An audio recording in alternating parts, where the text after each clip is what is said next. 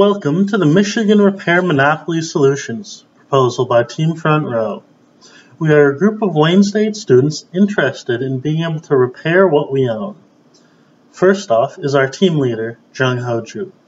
He is a mechanical engineer who is a member of the American Society of Mechanical Engineers. Next up is Robert Torres. He is a Marine veteran, the treasurer of peer hackers at Wayne State, and on the road to becoming an AI architect.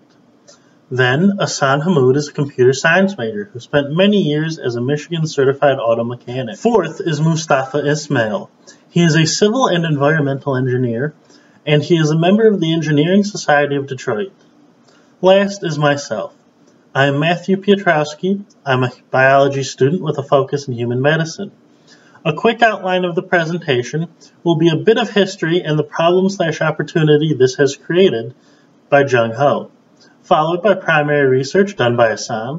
Robert will show some secondary research findings about the repair monopoly in Michigan, and then we jump back to me for an overview of solutions, before Mustafa gives the criteria for evaluation and evaluates the solutions.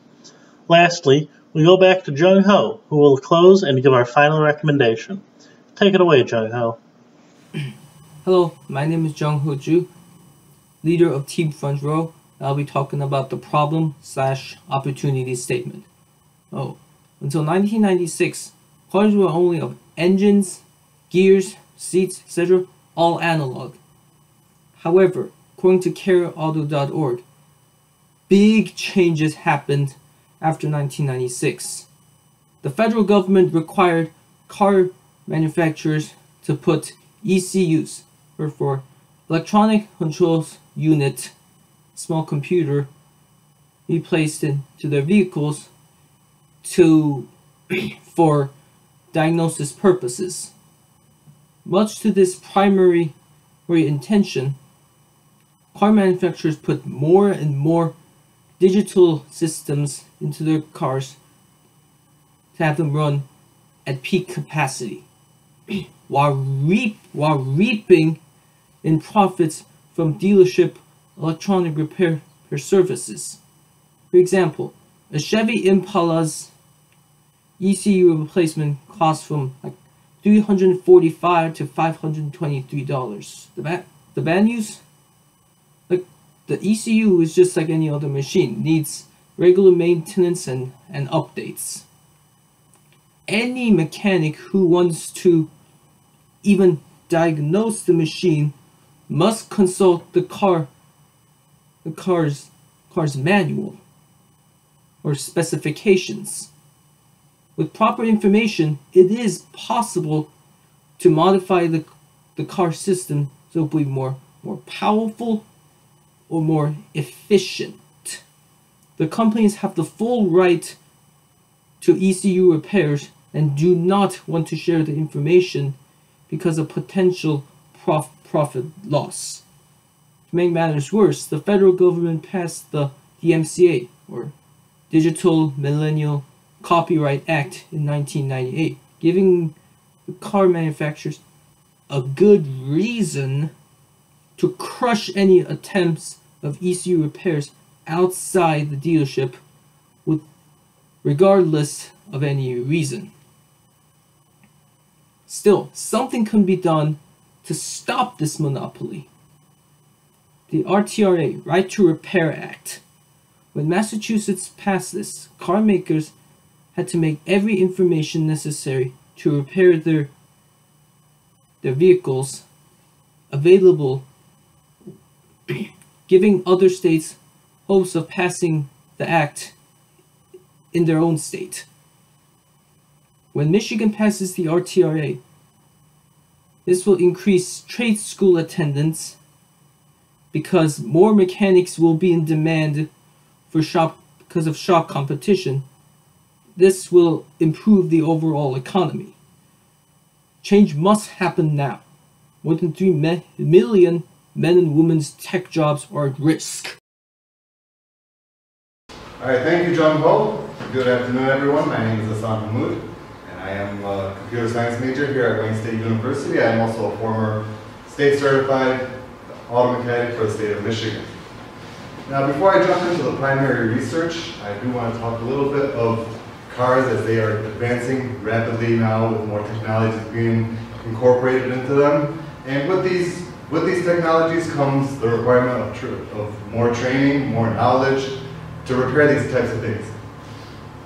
Auto manufacturers today currently conceal their trade secrets from independent auto repair owners, and typically they're about 60 to 75% more expensive than an independent auto repair shop when they are repairing these vehicles.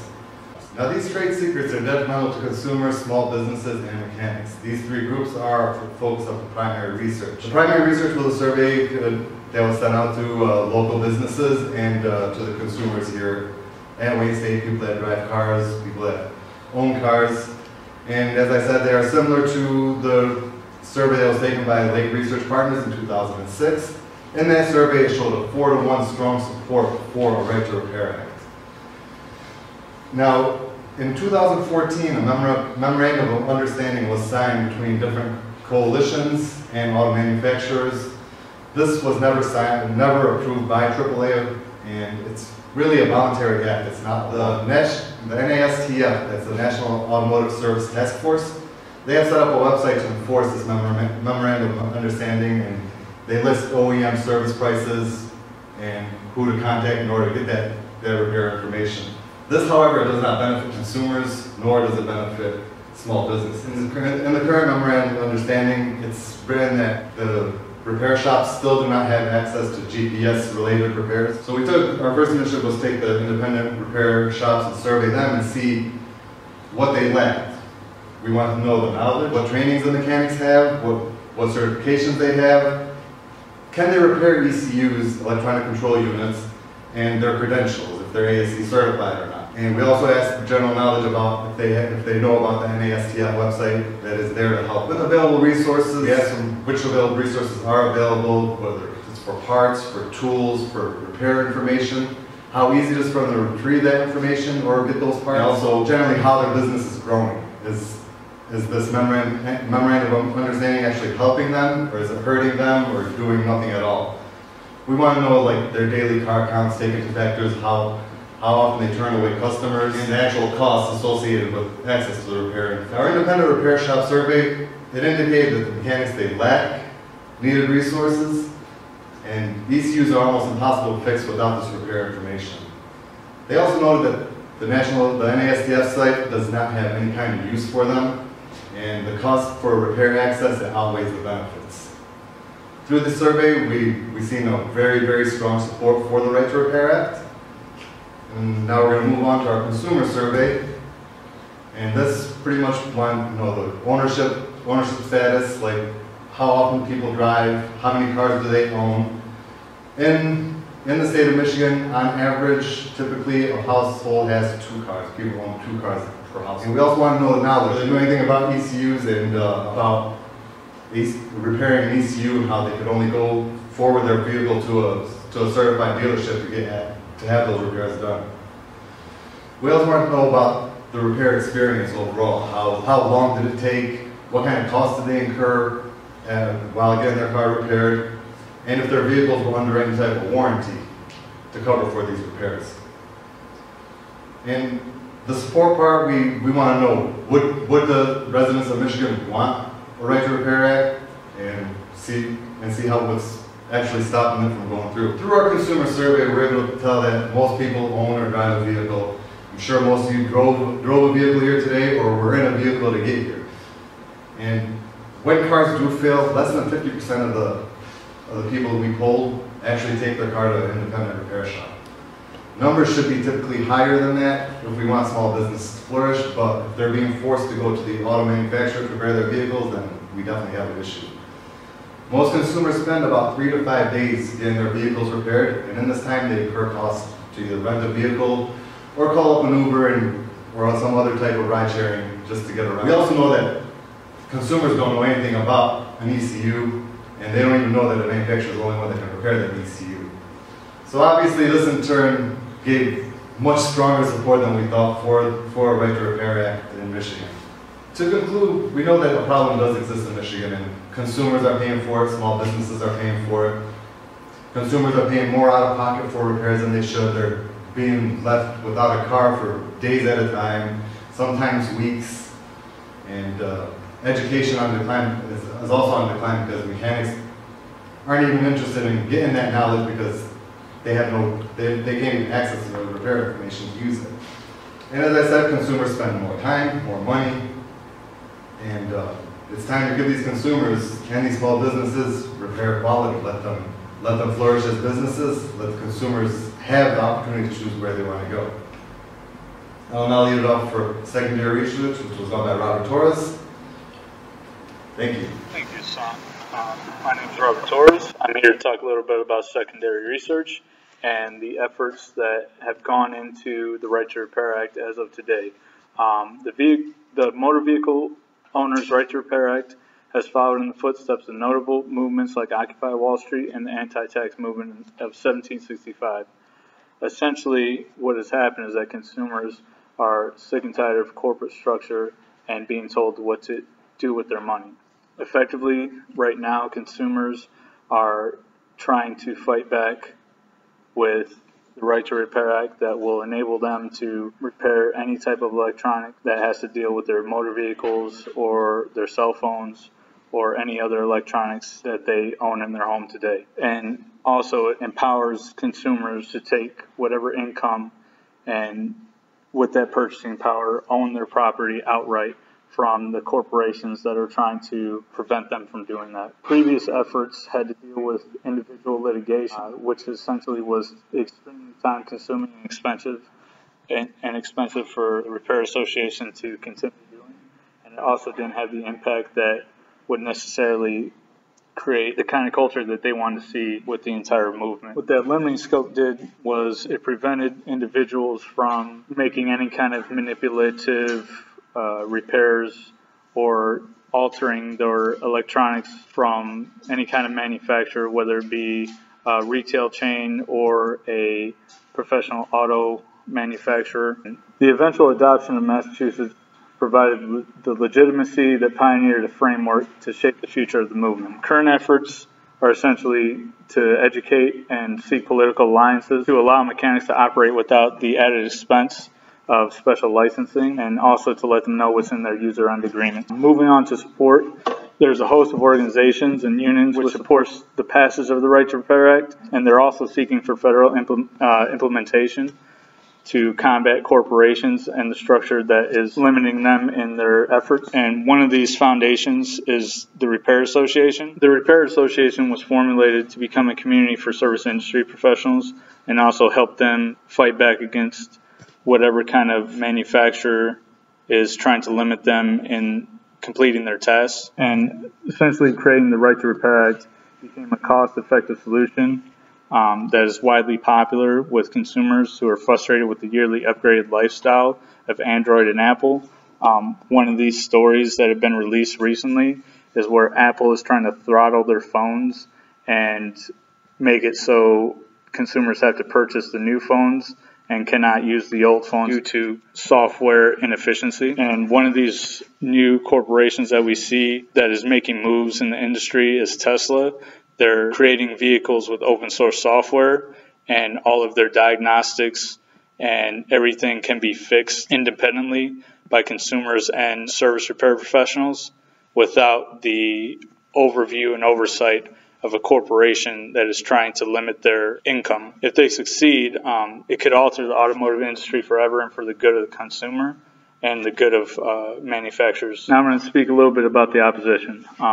The opposition in this case are corporate giants that use lobbying tactics and that have changed their corporate ethics ever since the Emergency Economic Stabilization Act of 2008, which essentially was the financial collapse in America. These corporate tactics resulted in very unethical and extremely volatile movements by corporate structure. They did whatever they could to maintain the overhead and prevent bankruptcy, and this essentially turned them into a profit-first corporate structure as we see today. That mentality has been a bane on consumers since the collapse due to the fact that corporations are trying to prevent them from owning their products outright. But if the profit first mentality can be changed or manipulated in any way, investors and consumers can reach common ground by enacting the Right to Repair Act at the federal level, so that the business model for manufacturers can also make. But from what we can see,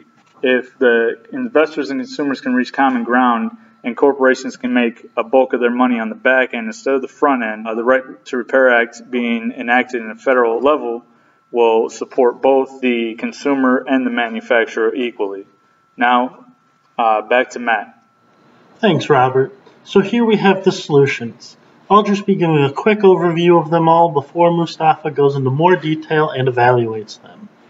Our first solution is to do nothing and keep repair systems the way they are right now. This is a very simple solution, and the one everybody defaults to. It's not a world-ending problem, right? We don't need to deal with it now. If anything happens to our vehicles, we can just take it to the dealership. This is the complete wrong mentality to have with this solution. If the corporations are left unchecked, they will have a monopoly on the repair of products and be able to demand steep prices for repair. Prices so steep that sometimes it is better to just buy a new product and then get your current one fixed. The second solution is to negotiate with manufacturers to release information. This is another fairly simple option and concept. We tell the manufacturers what we want and why they don't completely lose out as well. Then both parties go away happy. This would function similarly to when unions were collectively bargaining for the rights as workers. We would have to convince manufacturers to take a loss of profits at the front end and persuade them to build brand loyalty and increase aftermarket profits by allowing more people the ability to repair electronics, and giving more people access to these repair parts. The final solution is to bring the Right to Repair Act to Michigan. This has been shown effective in states that currently have this implemented. This solution requires the government to act for the people and to make large businesses do something, and requires the most steps out of all the solutions. However, nothing worth it comes easily. Now for Mustafa with the criteria and evaluation. Hello everyone, my name is Mustafa Ehsan, Team Front Row, and I will be talking in more detail about criteria and evaluation of the solution. To determine which solution is the best, the following criteria has been chosen as a guide to evaluate the solution. First, repair cost.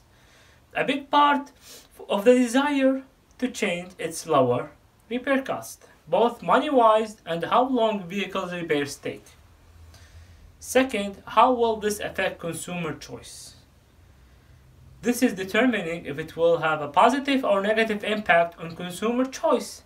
Based on research we have done with consumer surveys, most people would like freedom of choice where they can repair their vehicle.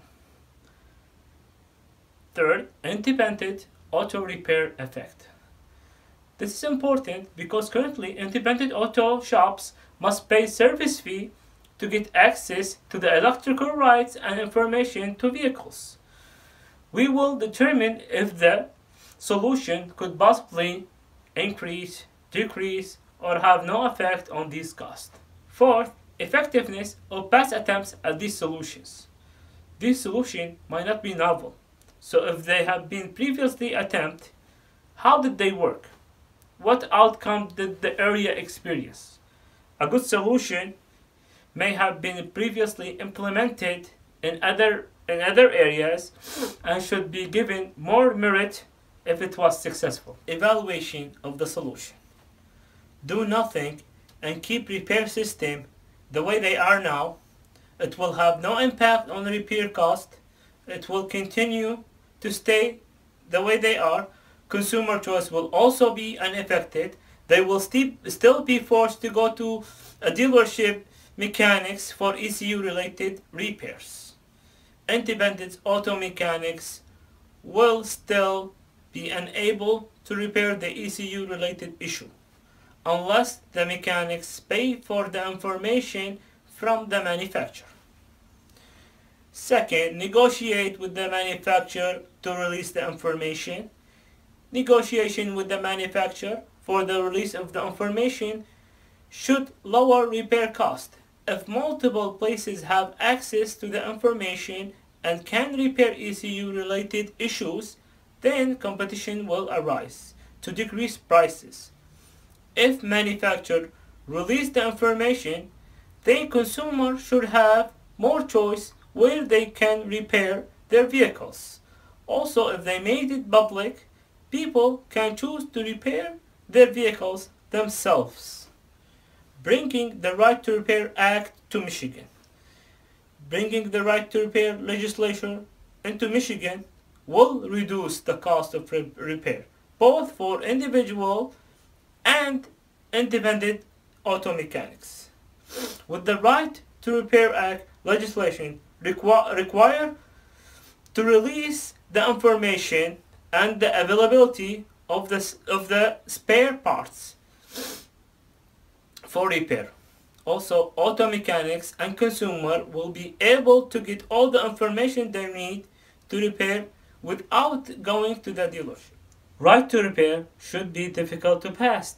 However, with the help of repair.org and any other group that are interesting to get these laws passed. Since this opposition has been overcome in many different states, Michigan should not be any different. Hello, it's I, the leader again, to talk about the final part of the proposal. Recommendation.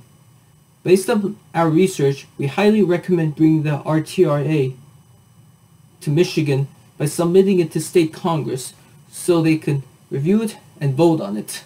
The act is beneficial not only to owners by allowing them to fix their own cars better than factory conditions, but to the independent mechanics as well, because the information would be readily and easily available for them to fix any vehicle electronics at a lower price than dealership services.